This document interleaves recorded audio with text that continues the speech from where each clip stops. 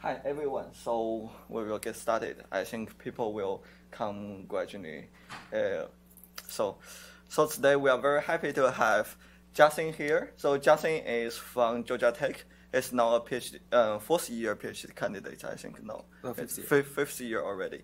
So fifth year candidate. His advisor is David Patrick, and he's very famous for his kind of work on VQA. He's kind of the initial kind of effort, kind of initial contributors and authors for the VQA task. And then he has done a lot of interesting works in vision language intelligence, focus on both the vision and the language side. So today we are very happy to kind of hear about what's going on recently in Justin's talk, in Justin's research. So let's welcome Justin.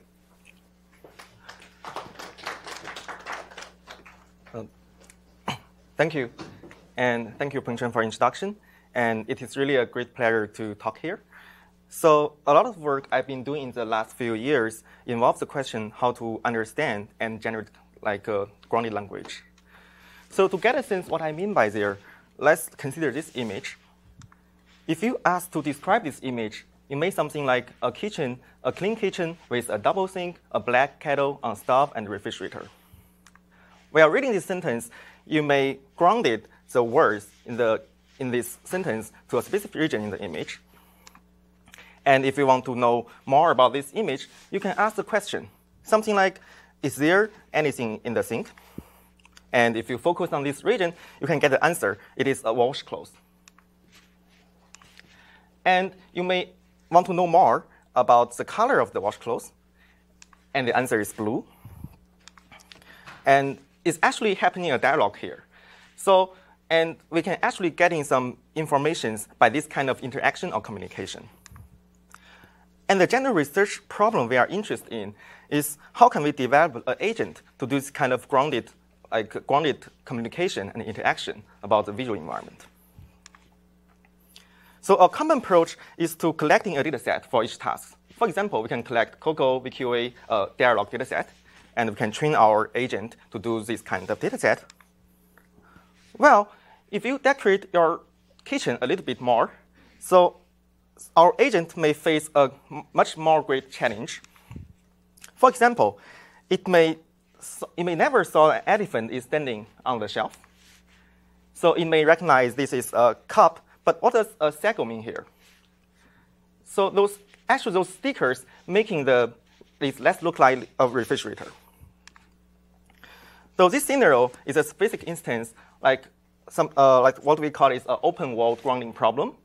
So namely, it is impossible to collect a training set that contains all the concepts we encounter every day. And the question I'm going to answer in this talk is how to leverage grounding learned from other sources to improve the multimodal AI capability. So I'm going to describe two projects which trying to solve this in two different perspectives. And there are a lot of interesting applications related to vision and language. So for example, like developing a virtual assistant, helping visually impaired, and machine teaching and explainable AI. So there are some other previous work I'm interested in general. So something like VQA, image captioning, and visual dialog, and image video understanding, and embodied agent. So that's basically cover all my previous research during my PhD.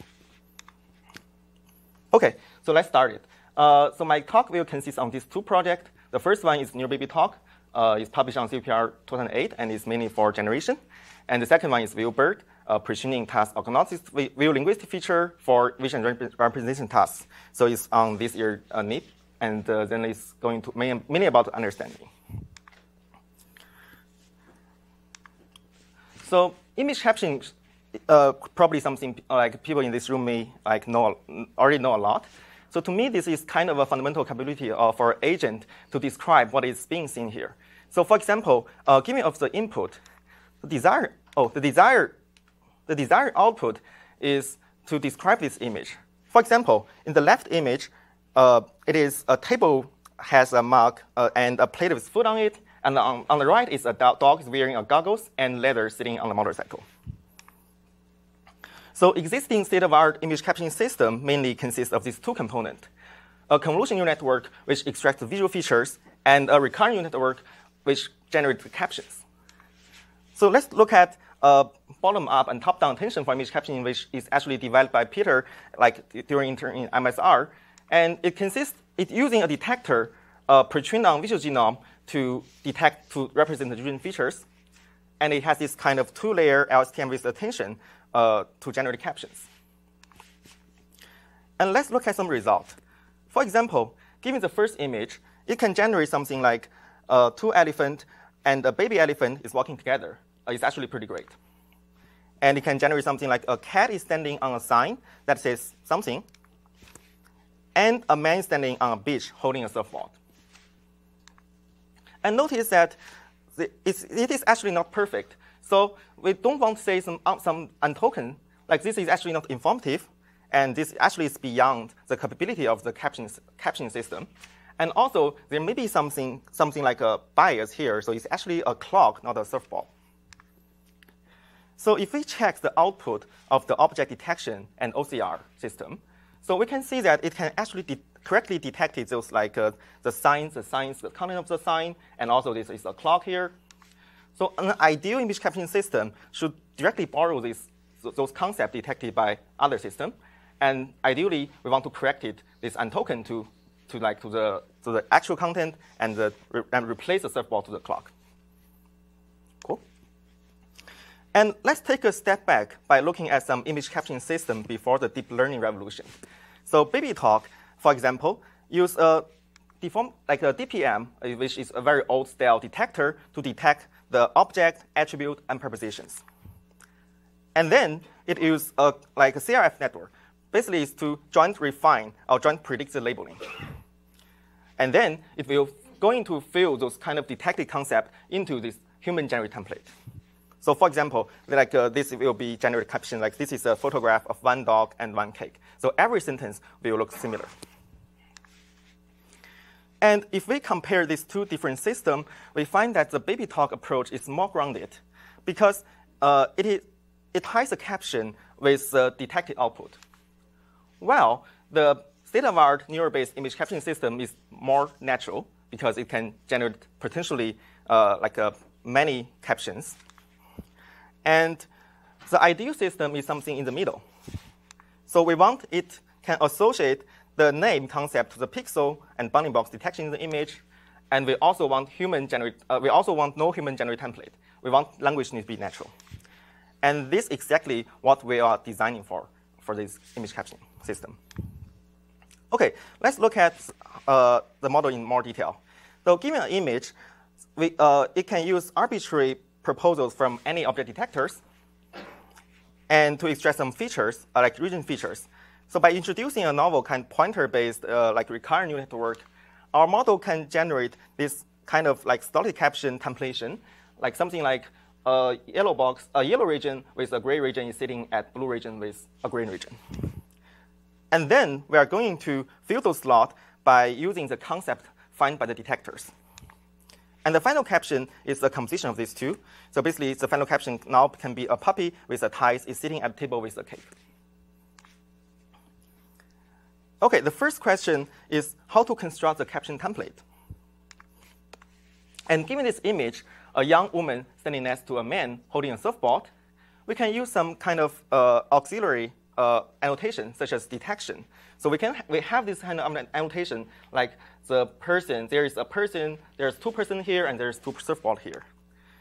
So we can matching these person labels with words in the caption by kind of string match, and then we can find the associate person labels to each words in the caption.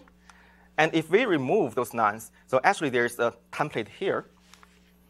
And if we are able to remove more, something like attribute and actions, so we can get a more abstract template. So this process is an offline process. You train in order to identify our templates.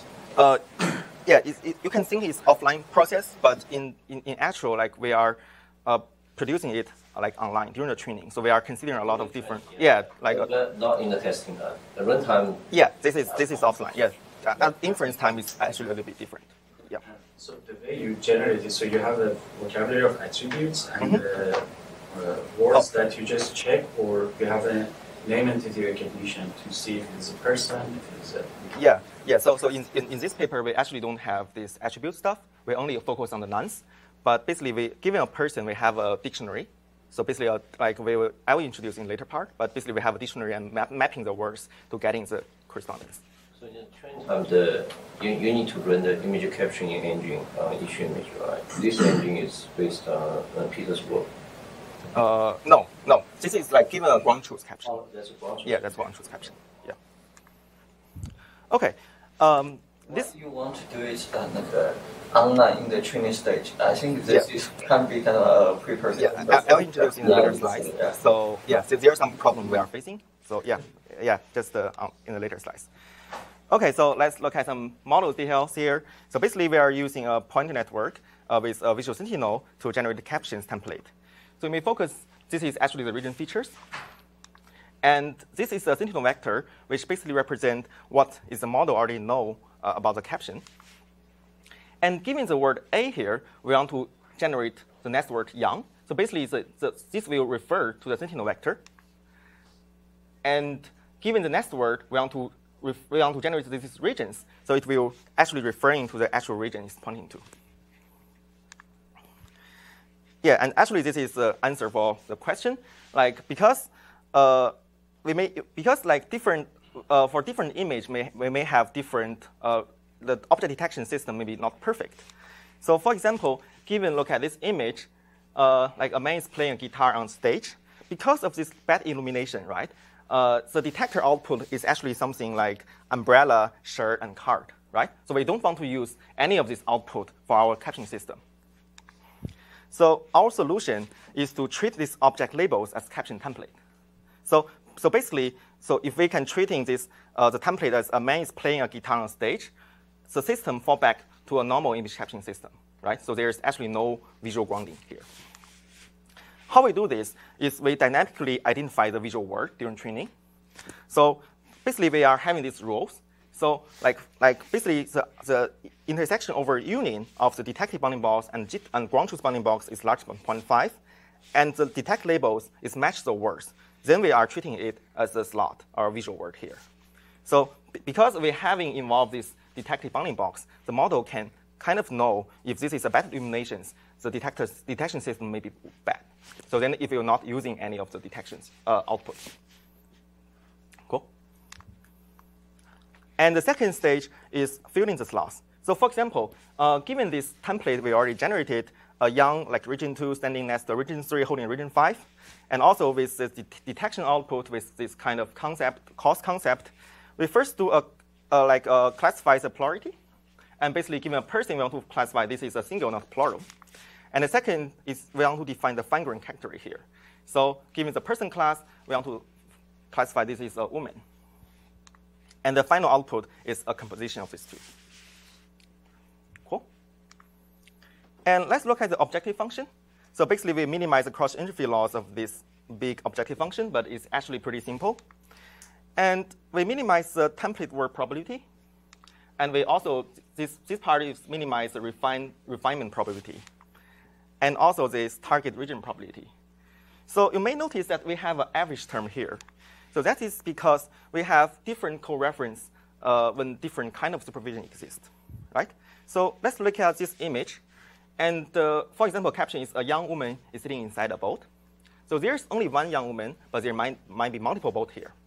Because Coco don't provide us which boat is the target one, and we may don't know which boat is referring to. So our solution is to maximize the average target region probabilities here. So and if we're having this supervision, we can simply maximize the correct one.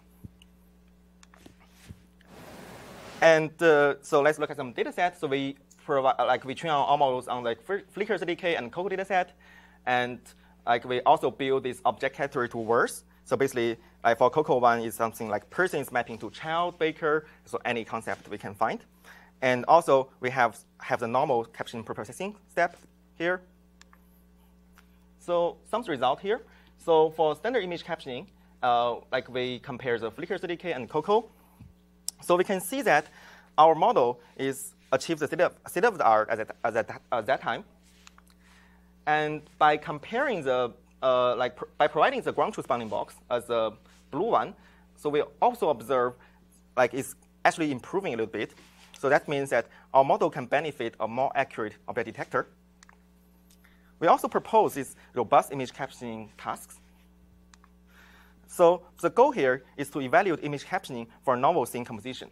Right? For example, in this case, the cat and monitor is something like less co-occur in the Coco image. So basically, like our split has this kind of properties. The distribution of co-occurring object in train data is different from test data. And then we can have these sufficient examples from each character in train. And we have this normal composition of pairs of characters in test. Subset of Coco was... This is just a split. Just kind of create a split here. And then we can evaluate this new metric called accuracy. So basically like we can evaluate whether or not a generated caption includes the new object combinations. So basically, So the object categories are already there. So it's not new object categories, it's the new combination of yes, different. yes. That's something like a surrogate between the normal object captioning and the normal image captioning. Basically want to say, okay, you already know this, but it's less co-occurring. So, and we are basically creating this split to make sure that the composition of this in the test is new, while it's not a co-occurring tree. Yeah. And this is the result for the, sorry. What's the size of this training? Size of the train data and testing. It's a new split of the existing Coco data. Yeah, it's just a new split. So basically, there's no data here. We're just building the split by kind of this, like using this kind of like objective. And this is just a test data set. So there's no. It's a new split of training test. Yeah, it's a new split. So actually, I think the test data will consist of the train and test. So like basically, it's just a redistribution of the data. When the state of the other image caption, you should see. Yeah, we should see something. Yeah.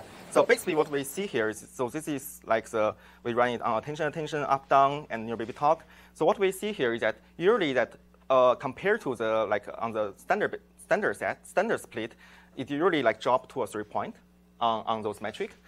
And we also observe that our model actually, especially on the accuracy evaluation, our model outperform more, like do a better job on this metric.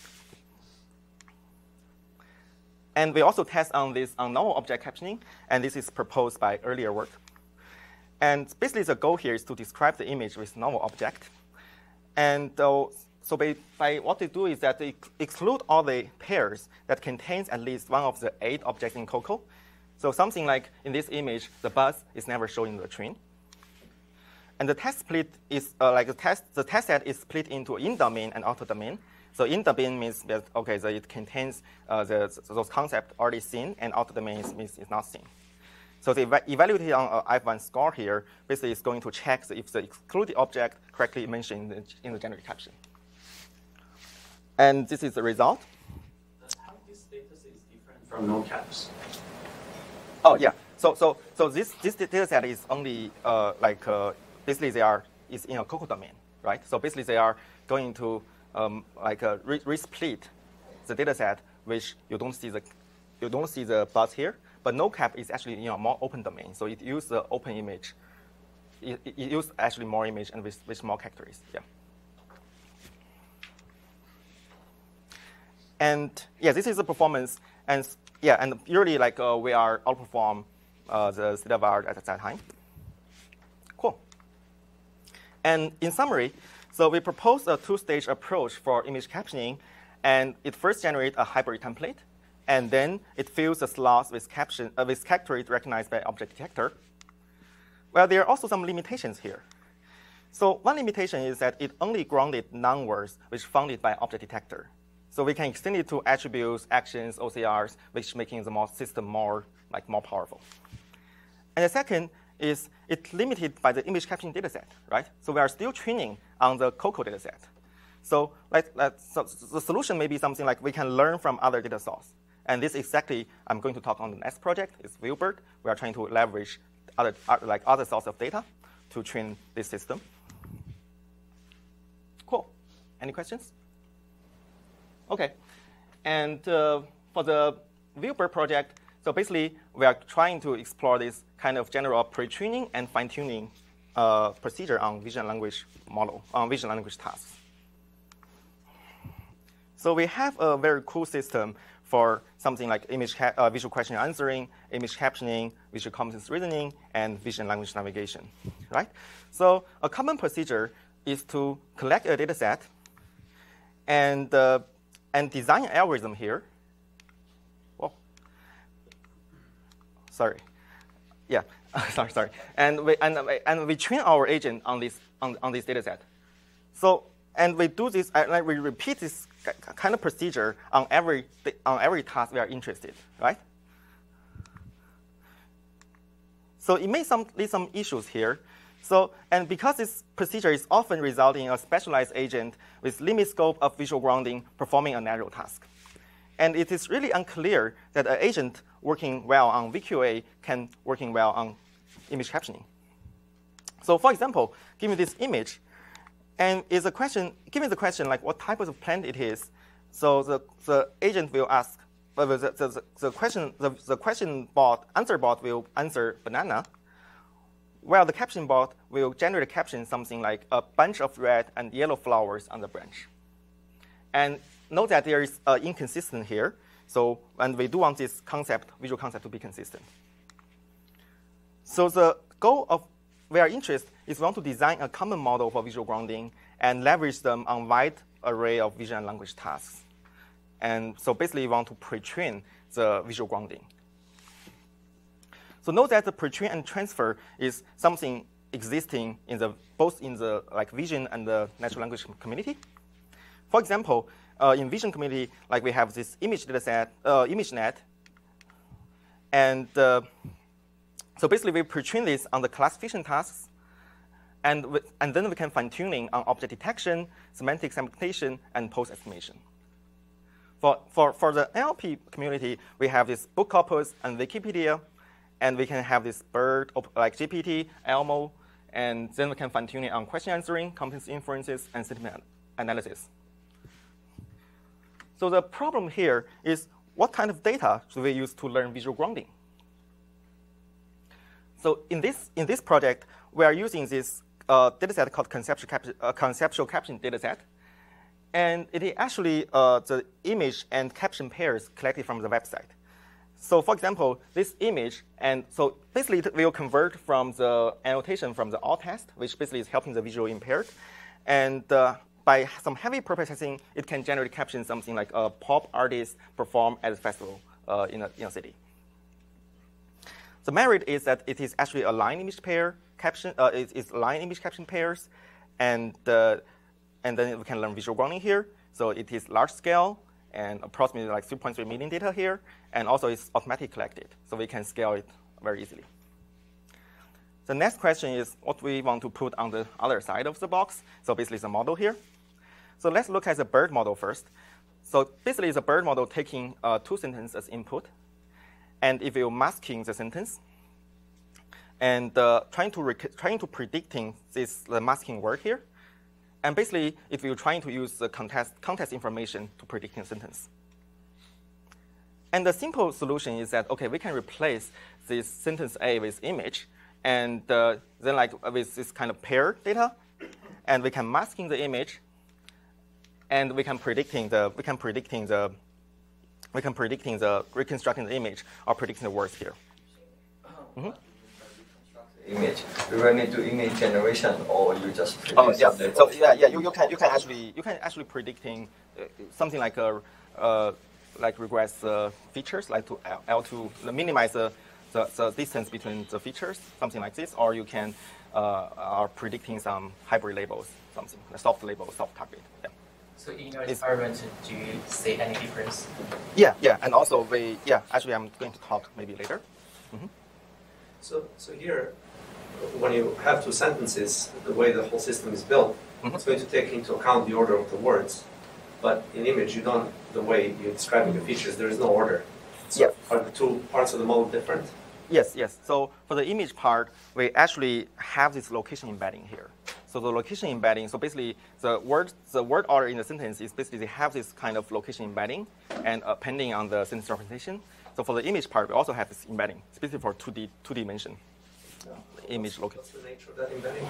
Oh, the nature basically is that we embed the coordinate of the, like basically the bounding box location of the image. As X and Y or X, Y. X, Y, yeah, X maybe just the top left and the Y's and the heights and some like coverage something. Yeah. But in case of language, they don't do that. They don't embed the coordinate. They embed these harmonics so that you can actually. Yes. So it's actually different here. Yeah. So why not do the same?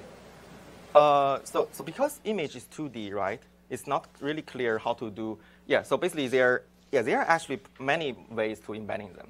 So and I think in our work, we didn't really explore this, like which one is the best option.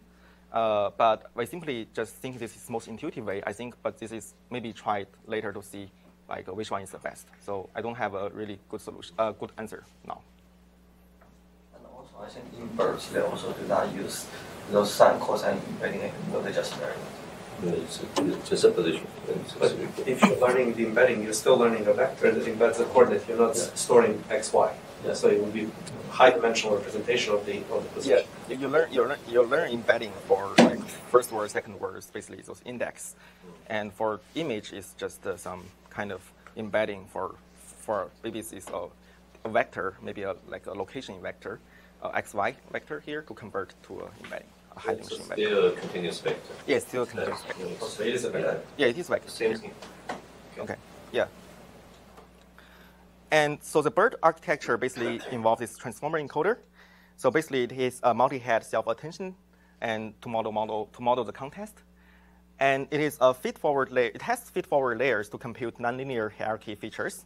And it has layer form and residuals to making the model can train a very deep. And it also has these position embeddings, and which allows the model to learn relative position.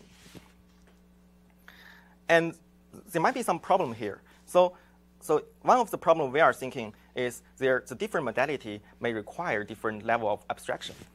So for example, for the linguistic stream or for the language stream, given the word artist, so we have an embedding layer, or like a linear layer, to projecting them to a dense representation. But for the visual stream, given the image, we actually have this kind of over 100 layer of convolutional network to represent the features. Okay, so like should we treat this as the same or should we treat it as different?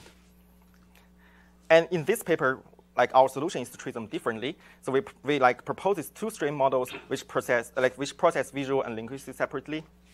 So basically, like we kind of splitting the BERT model into left and right side to note that there are actually different parameters involved on different side. And so L-BERT can have L layers and V-BERT can have K layers. And usually the K is smaller than L. They don't share anything. They don't share the parameter, yeah. And you don't have a cross attention. Yeah. So yeah. This is exactly I'm going to say next. So and then the problem is how to fuse different modality, right? And our solution is use co-attention, which basically is proposed by my earlier work to fuse information between different sources.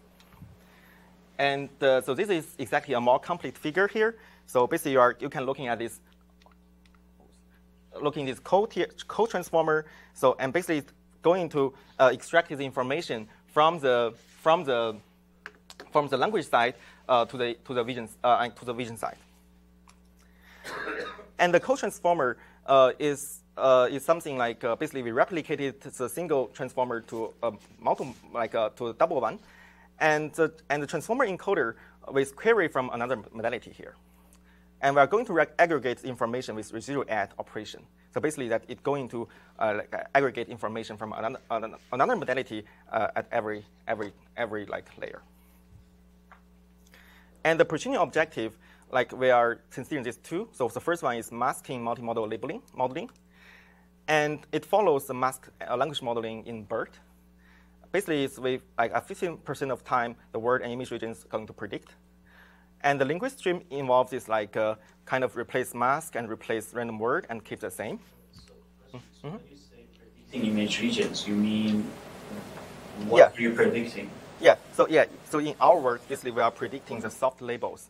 So basically, because you have a detection output, right, and you have these soft labels, so I'm going to minimize the KL divergence between these two distributions.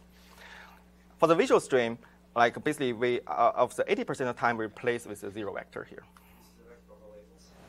Mm-hmm. So what is the vector? Oh, the vector is actually the representation. No, it's not labels. It's kind of the representation basically people use for I think it's 2048. So it's a representation before the label. There's a linear layer converting them to the labels. So basically, we are trying to mimicking this linear layer. The whole something or yeah, these features are from like a bottom-up attention. So basically, is a detector pretrained on visual genome. So Peter Anderson propose this framework to extract features.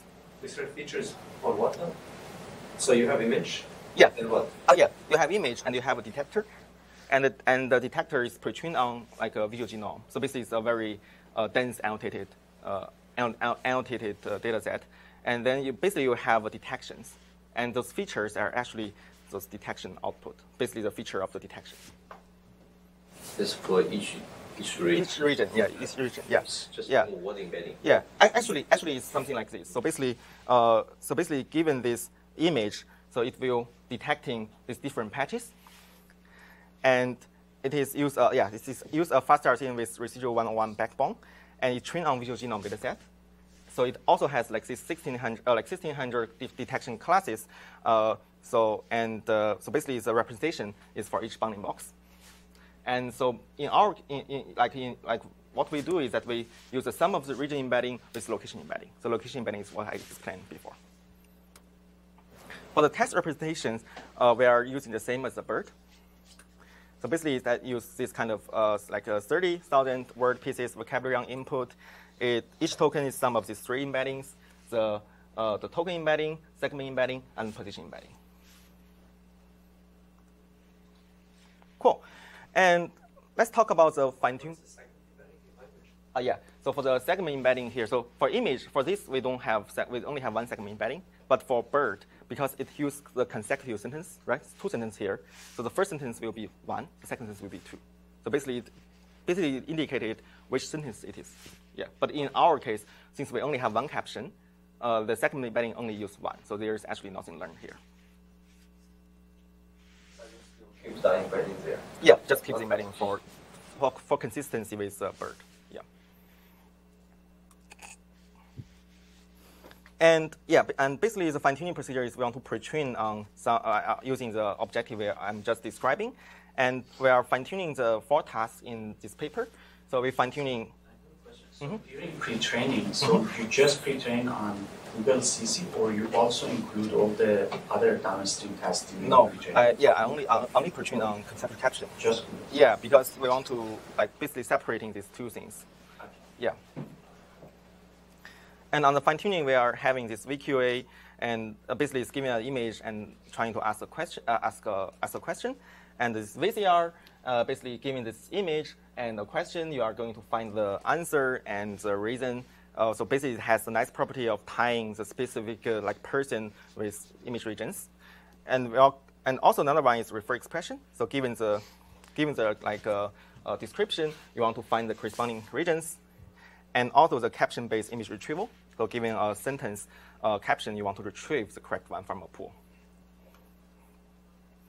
And this is some result. So we compare with the state-of-art VQA and VCR at that time. So we observe that our model has a little improvement on VQA. We'll have a significant improvement on VCR. And by comparing this single stream with our 2-stream model, we find there are some improvement over here.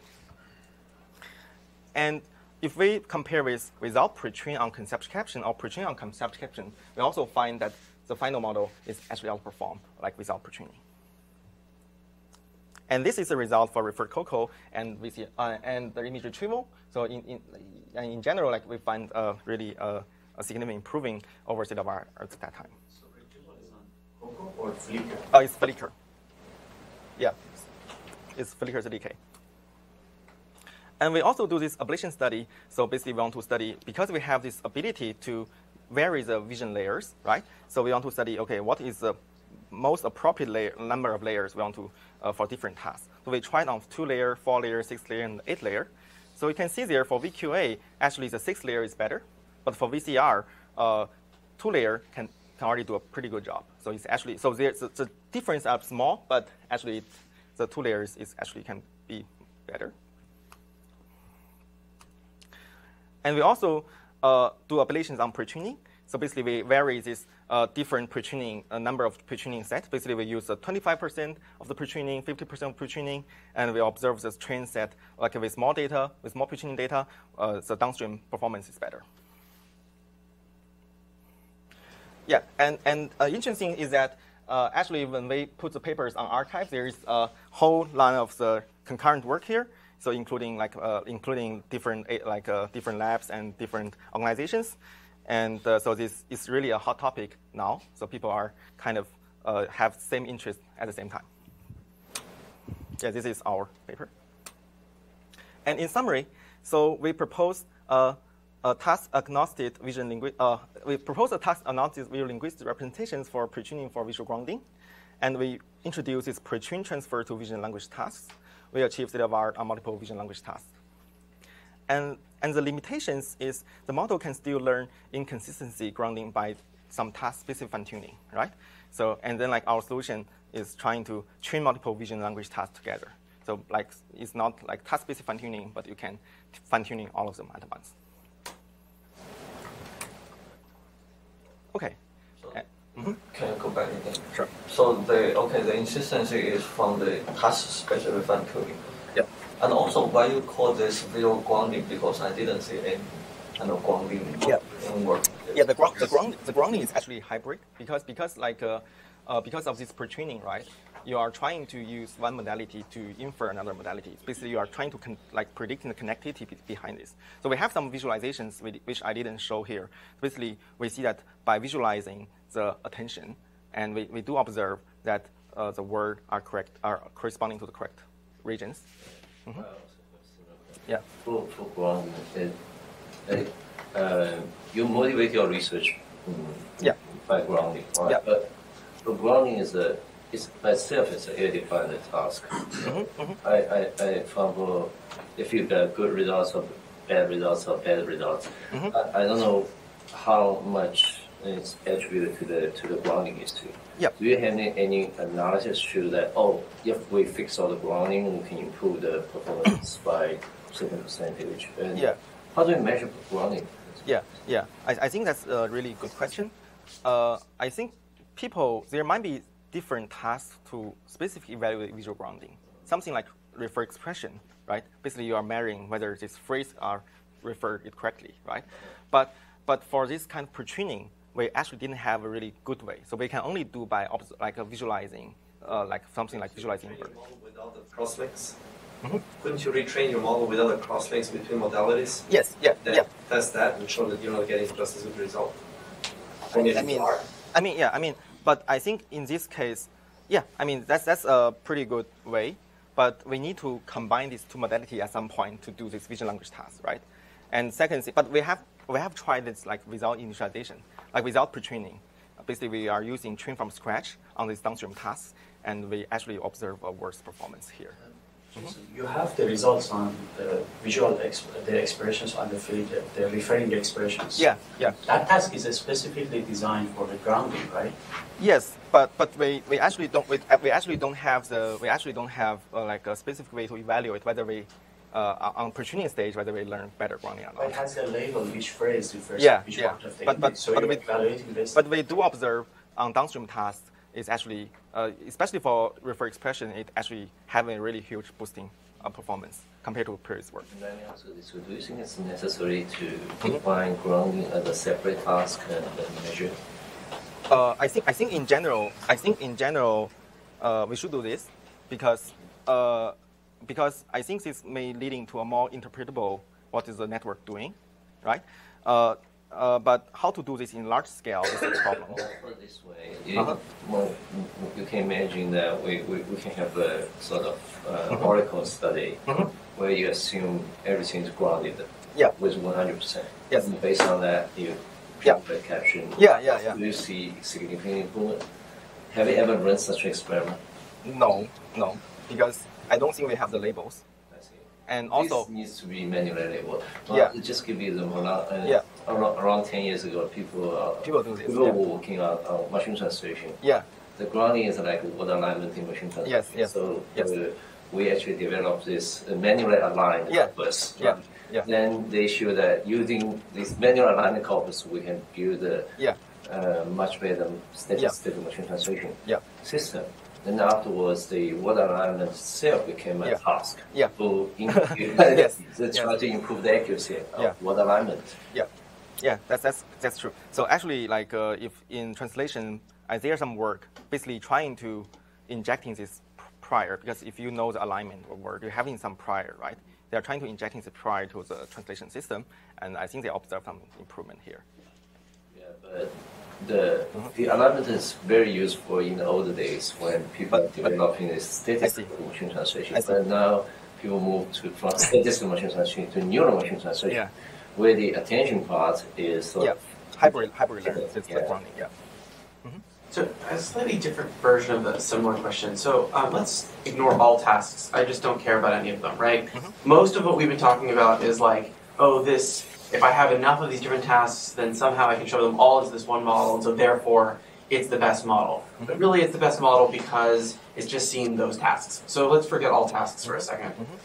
I'm interested in the question of language grounding. Okay. In the model, what it's doing, right, is you've introduced this specific cross-modal transformer cell. So what have I learned, or what's my intuition about why that works? And then also related to that, correct me if I'm wrong, in some of your revelations in the paper, and some of the stuff about the multiple layers, we actually see that you don't really need that many layers of cross-modality, because mostly what we've done is we've turned the vision problem into a language problem, and therefore we can do this attention. So where should I go from, how can I borrow the intuition that you have about cross-modality, and then where can I go from there to sort of actually make progress on the sort of larger grounding problem, beyond kind of just how do I encode this task into the same vocabulary to run this model?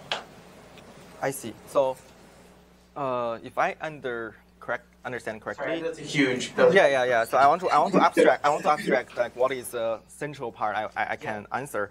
So are you like talking about why the model learn visual grounding?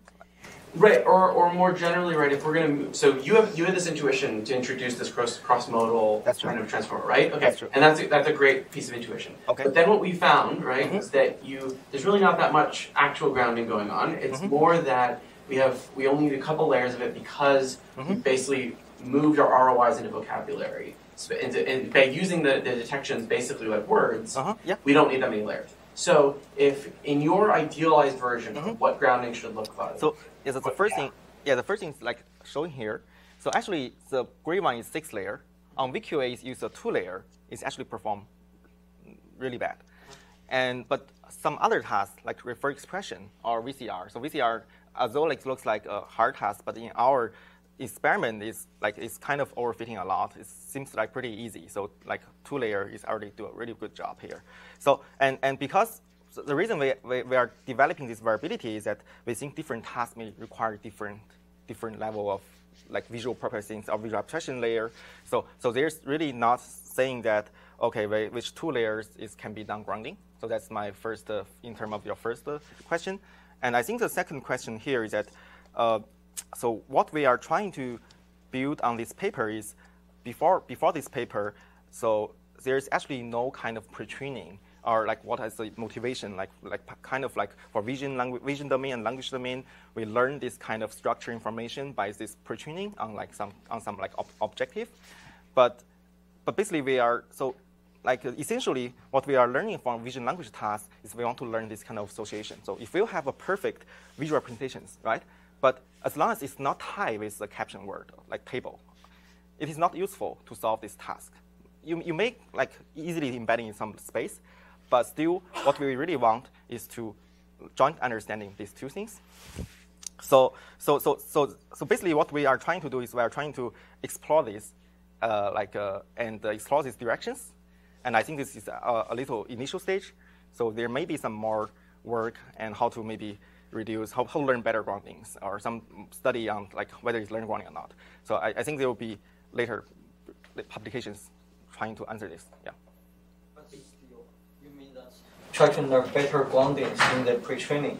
What you measure is still kind of the reconstruction and kind of accuracy in the bird task. You are not exactly mirroring the ground. Yeah. So I didn't include that, but we have a task. Basically, we have a zero-shot image retrieval.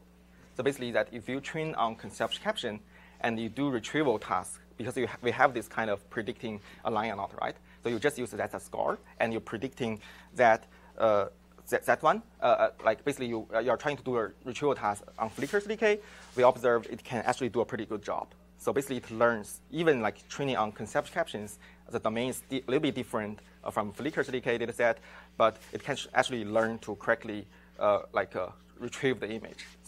But we don't have any other apart from that, we don't have any other to measure whether you do a good job or not. Yeah, on pre-training stage. And also this application. So the number of layers is the cosmodynamic kind of information fusion number of layers. No, it's like basically we fuse every layer. So if we have 2-layer visual, because we have like a K layer of the visual bird, we have L layer of the textual bird. Here the K is 2, but L is always 12 because we want to use a pre-trained bird weight. Okay. So on the bird side, text side, you even do not really tune the parameter. Yeah. We fine-tune it. So we're trying to fix the parameter, and actually the intuition is if you're fixing them because they are initialized from a very good pre-training like large corpus, it may be if you just learn grounding, right?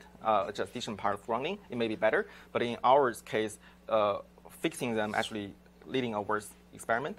But if you want to trying to train a model solving vision language tasks and language tasks simultaneously, this is very useful because you are trying to separating those weight and building a connection between these two. You are having more weight, which can deal each task separately. Right? But the fundamental assumption that you're making, and I'm not saying that it's necessarily wrong, is that you already have a semantic representation of the vision. Yep. And you already have basically a semantic representation of the language. Yes. And so then once those exist, I can do this cross-modal transfer. Yep. As a child, presumably, I was learning both of them simultaneously.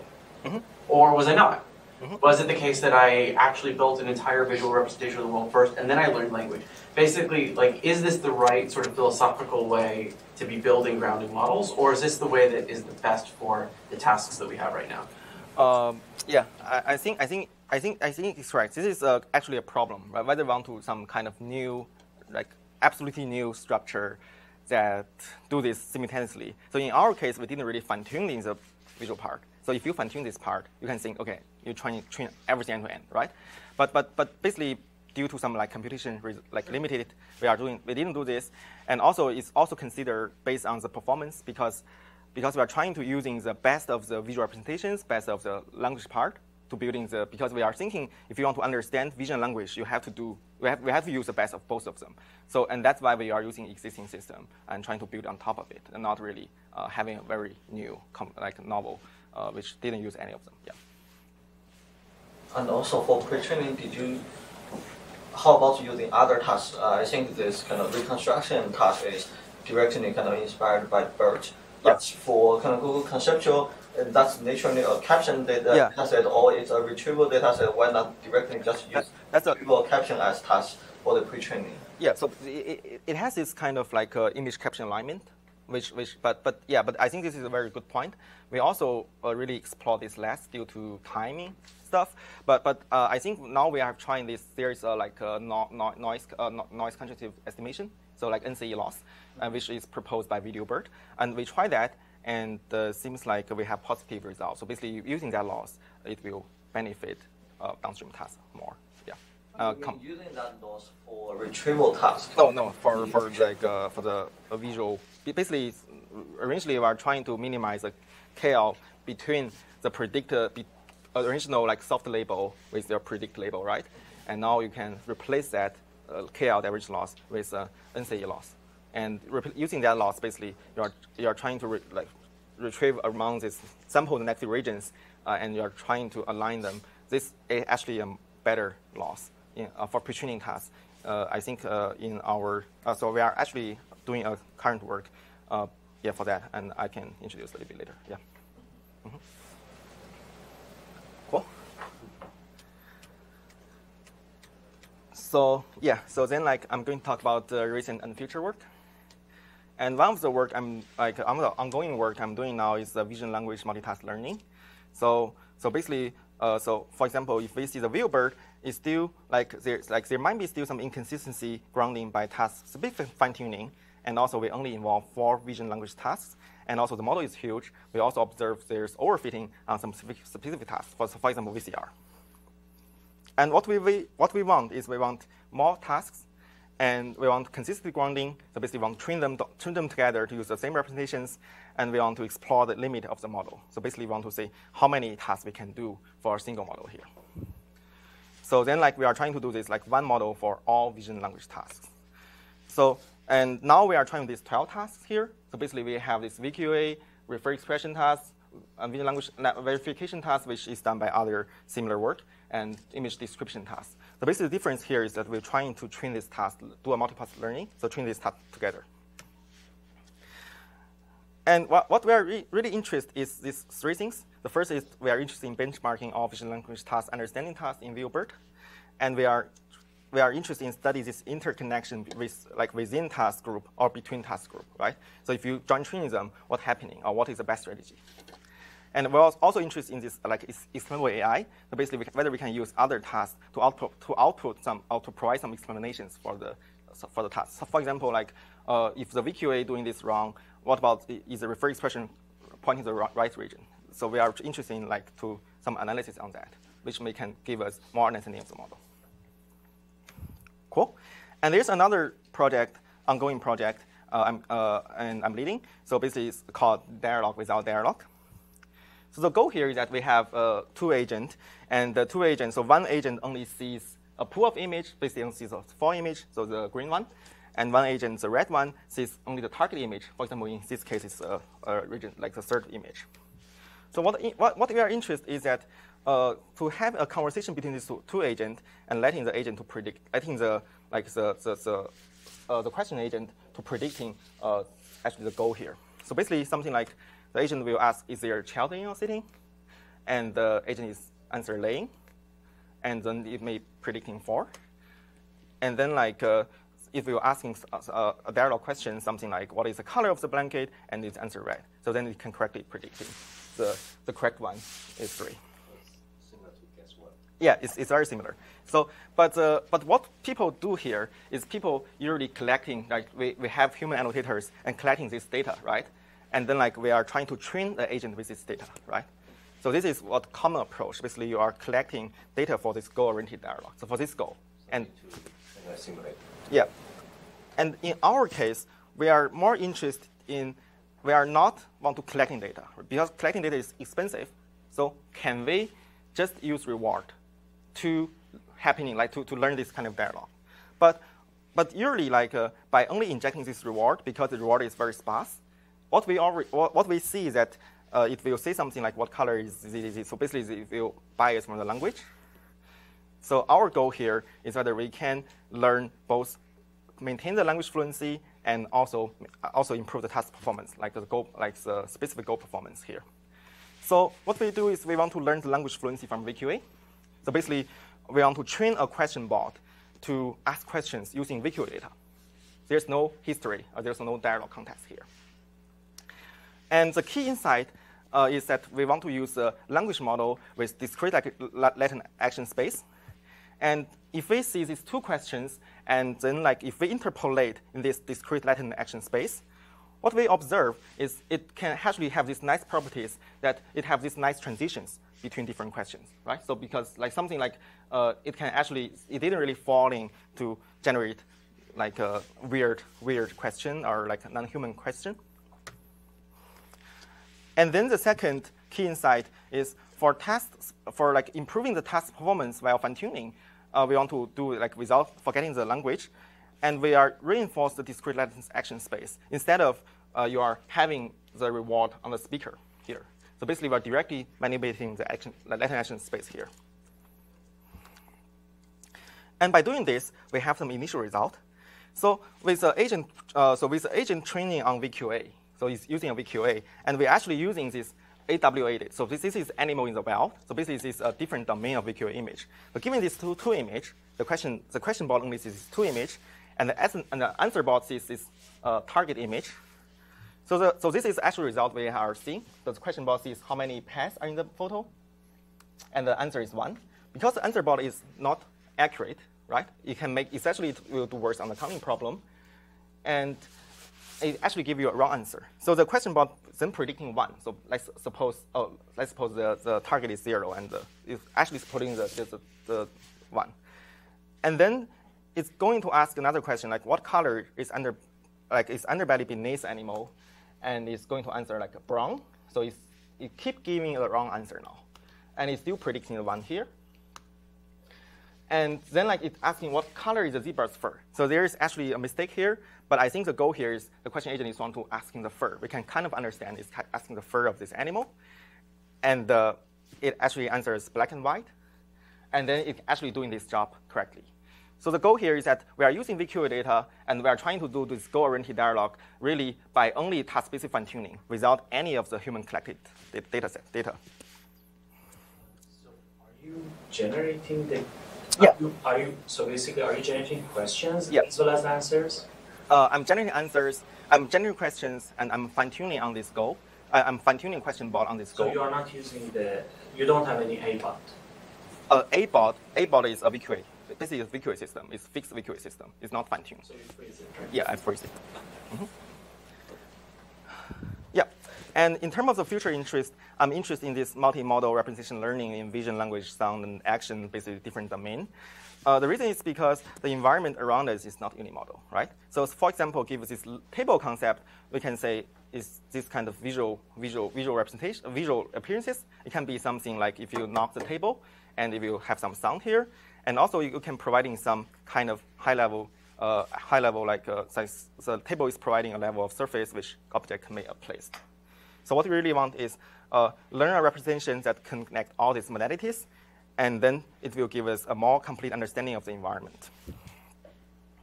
So I'm also interested in this emerging of goal-oriented dialogue with natural language. And dialogue is the most natural way to communicate, right? But it is really impossible to collect dialogue data for all the dialogue tasks, right? If you want to build a Go dialogue system, it is really impossible to collect data for all the goals. So what I'm really interested in is that we want to study this kind of emerging of language, so we have some work in this emerging of language and emerging of machine code, but this is not useful because people cannot understand it, right? Those code, although this code may be compositional, but it's not useful. So people cannot understand them. And what I'm really interested is, I'm interested in emerging of strategy, so that I'm interested in this emerging of language that human can understand. So we want to constrain the code in the space of human, in the language space. And also I'm interested in this common sense abstraction and causal reasoning. So because I think this is an intrinsic motivation behind the scene. And also this emerging of the common sense and reasoning of the motivation here is really something we should abstract behind the world around us.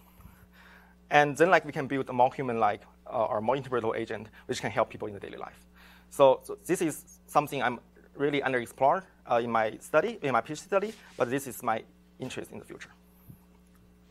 Cool, thank you. I have a question. You talk about kind of so many future interests. From my understanding, in your main talk, you talk about grounding. Then you talk about future you are interested in trainable models. And in fact, there's another trend like modular network, modular models. You want to kind of give different modules, and then in this way you can also achieve some kind of explainability. I think behind all, you also talk about reasoning. For all these 4 kind of names, they are, as you said, I think they are referring to the same thing.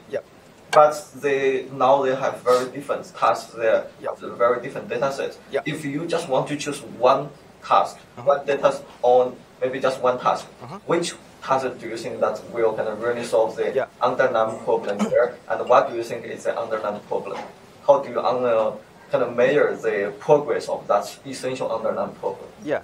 I think that's a really good point because I think all these different approaches, basically, we are trying to approach the same goal, right? We are trying to solve the same goal here. So we have this kind of huge pre-training, like build a huge model and using like tons of data to pre-train the model. We also have this like more interpretable one where you have like something like modular network, right? And I think for me, so actually I'm interested in both, but I think they have different properties, right? Because the way of the modular network is that now it can still handle in a very limited data, right? So it can still like toy data, something like, right? So it cannot really handle the real world problem. And actually we want to solve the real world problem. And also, and this is a way of benchmarking like whether we are succeed or not, right? So we want to make progress on real world problem, but we want to still benefit from those kind of instinct from this like modular network or those kind of toy problem. So maybe we can, if we can combine these two ideas, I think that will be better.